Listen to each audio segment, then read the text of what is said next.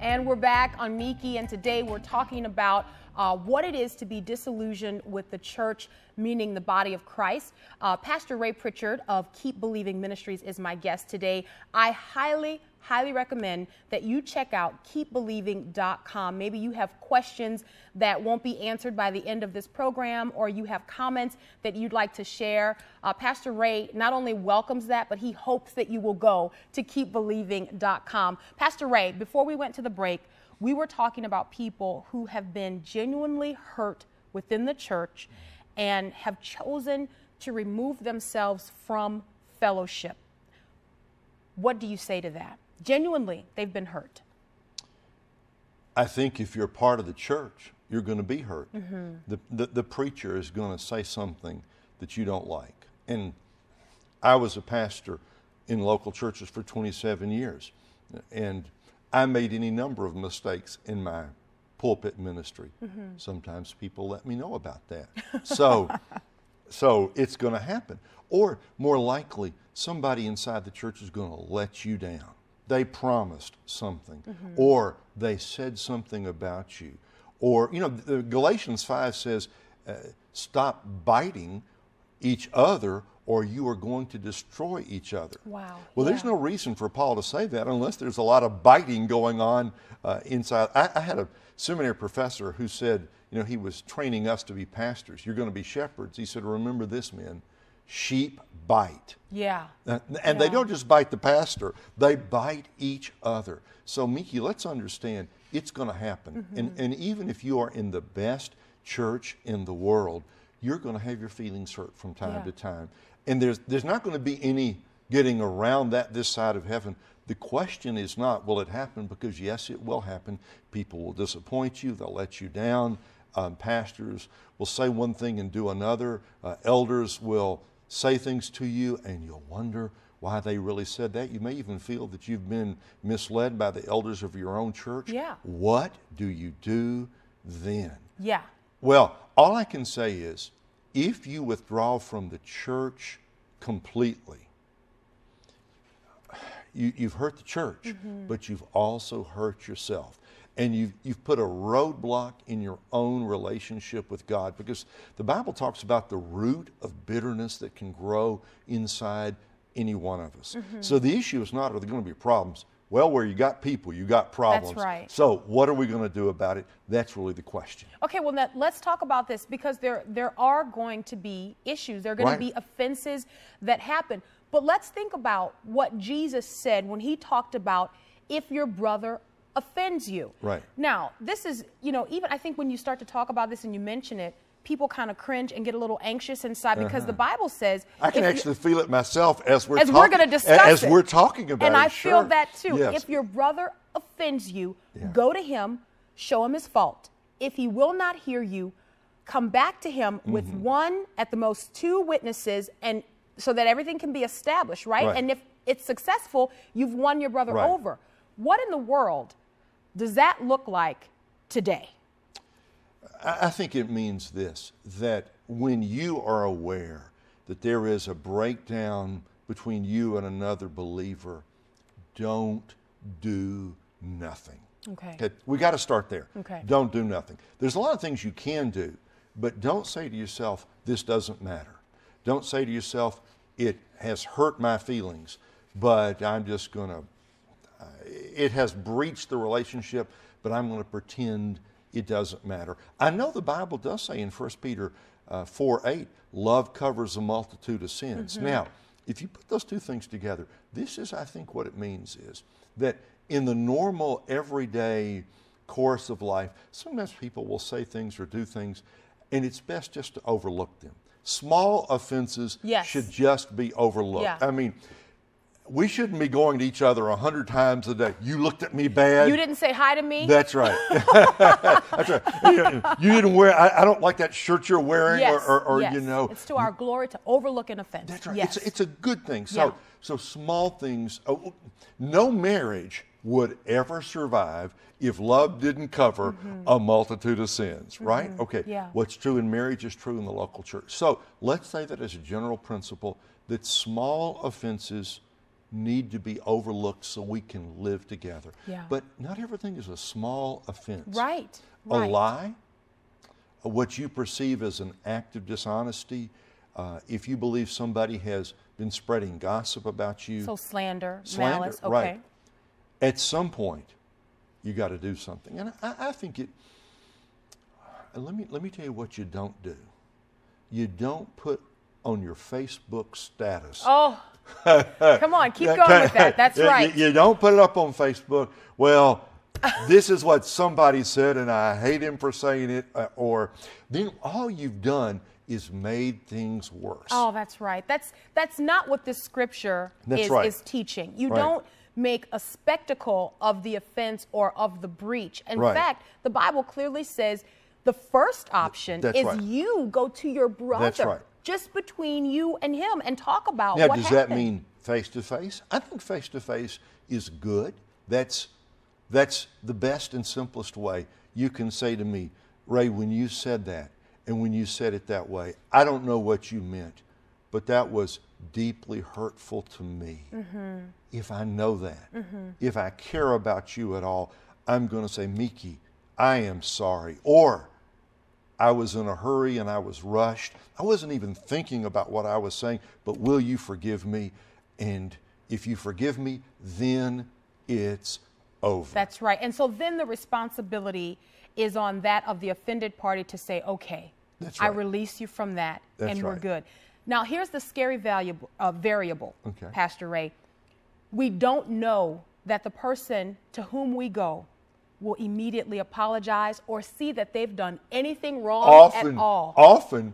Often they will deny having done anything. Often. I've had that happen, you know. Now, so is it okay for us to use that as an excuse to not employ the scriptures, to not use the scriptures? Can we say, well, you know, they are known for being a hothead, so I'm just not gonna worry about it, you know, and I'll just tell my friend what they did because I need to get this out so that I can be healthy, you know. But they're a hothead.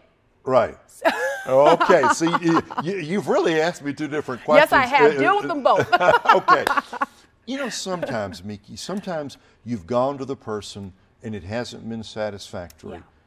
But wisdom tells you this is all that can be done at this moment. Okay? I've done my part. Sometimes that's all you need to do. It's a dangerous thing. If I go to another person, it's not a satisfactory result. And then I say, well, I need to tell my friend about it, who may tell another friend, who may tell another friend. And I actually take a bad situation and I make it worse and worse and worse. That's why the words of Jesus in Matthew 18 are so appropriate, that you go to the person, if it is not solved, and in your judgment there's still an issue here that needs to be confronted, then you go to the next level, which means you go to somebody else and say, would you go with me? Because I am talking with X, and I went to X and they did not receive me well at all. Would you go with me? In part, not to gang up on somebody, but partly because it's a bit of an inflamed situation. Sure. Would you go and keep me from saying something stupid? Almost like a mediator. Almost like a mediator, that's right. So that we can solve this and you can listen, and maybe you will hear something I didn't hear. Maybe this person received me better than I thought. So it's not, you're not trying to gang up on somebody who's hurt your feeling. You're partly saying, it's not been resolved to my satisfaction, but maybe my perception isn't right. I need a third person in here to be a bit of a referee, a bit of a mediator, okay? So, number one, you go. And it could be a phone call. It could be an email, although, you know, email communication easily because you can't hear my tone of voice. That's right. I can't see your face. You don't start with an email. Face-to-face is best. Phone call is second best. Email only when there's no other way to say what needs to be said. Sure. In any case, it's not solved. You bring another person in.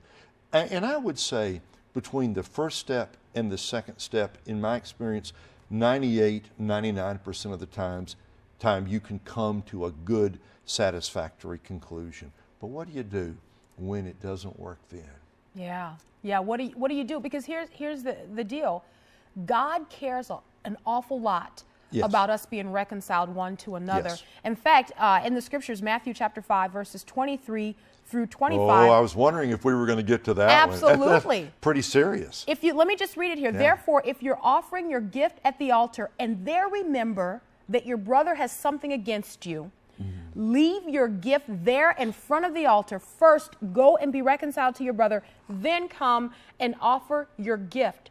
There are so many people in churches today bringing their gifts of worship and exhorting the Lord. Or getting up to preach a sermon. And there's all sorts of garbage happening in the heart. What's up with that? Nothing good is what's up with that. Nothing good. But I think this is kind of like Matthew 5 is like the flip side of Matthew 18, because Matthew 18 has the idea that someone has offended you, but Matthew 5 is huge on the other foot. That's right. You know, I've been a jerk. Yes. I've hurt somebody's feelings. I have said something, done something that has unnecessarily offended a brother or sister. I made a promise and I didn't keep it. I slandered somebody. I made a cheap comment, sort of we always like, well, I'm just joking. Oh, the cruelty that passes under just, I was just joking. Or I'm just saying. I'm just saying. That phrase. All right. I'm just, how much evil is done by joking or saying, I'm just saying, as if that gets us off the hook. Right. And Jesus is saying, before you stand up and sing that solo. Come on. Or before you stand up and preach that sermon, preacher. That's good. If you know, and the Holy Spirit has an amazing way of bringing it to your mind, before you stand up and preach that sermon or sing that song or teach that Sunday school lesson or put that money in the offering plate, back off, go settle the issue. Yes. God's not interested in you standing up and preaching some great sermon from Ephesians 5 when you've got broken relationships all over the church. Clean up the mess you made, then preach the word. And it matters so much to the Lord. It matters so much within our fellowship, and it has implications in the way that we deal with each other. And I think that if we would implement or work the scriptures as God intended for us to work them, it might not escalate to the point where now we are disconnected. We have decided to cut ourselves off from the body because we have implemented the scriptures. It really is a blueprint for us to live our life. The Bible is not given to cause us more problems. I mean, the Bible's not the source of our problems. We are the source of our own problems. I mean, James 4 says, you know, what is the source of strife? Is it not within you, your own lust, your own desires? You fight, you kill, and you have not because you're angry with each other. Look in the mirror. Were you trying to find a nicer way to say that? You just have to say it, right? That's right. Look in the mirror. We have met the enemy. He is us. We are our own worst enemy. And God has given us a way to solve the relational problems that tear us apart. But, you know, Meeke, if you and I are unreconciled, we shouldn't be doing this program. Oh, that's right. That's right. That's right. I mean, we shouldn't be saying, well, it doesn't matter how I treat other people. I'm just going to serve the Lord. God says, no, clean up the mess inside your own life. Then we can talk about your relationship with me. You know, I have been there, even just some of the phrases that you're throwing out, and you know, I don't think that this is the work of the enemy. So it's common, you know, it's not unusual, but I've been there in that I have said, you know what? As long as I have King Jesus, I don't need anyone else. And it seems so safe to say. It feels it's so easy to say. You know, I've had those conversations, and literally, Pastor Ray, I've had those conversations with my husband where I have said, you know what?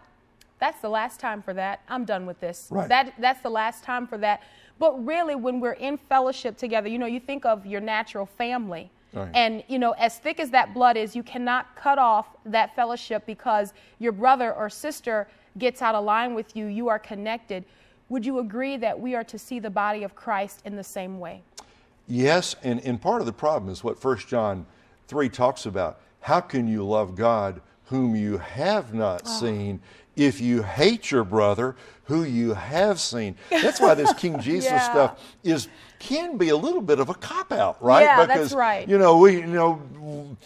We have not seen Jesus in the flesh. That's right. It's our brothers and sisters that we rub up against every day. And God is saying, don't talk to me about how wonderful I am if you hate your brothers and sisters in Jesus Christ. The horizontal and the vertical go together. That's a huge challenge for all of us. It is a huge challenge, and you can't deny the element of love that is thrown out in the scriptures constantly, over and over and over.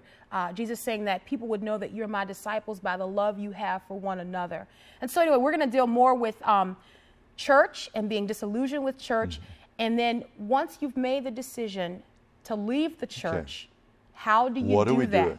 And what is this new phrase that we've adopted in the body of Christ? Church hopping. Let's talk about that when Meeke returns.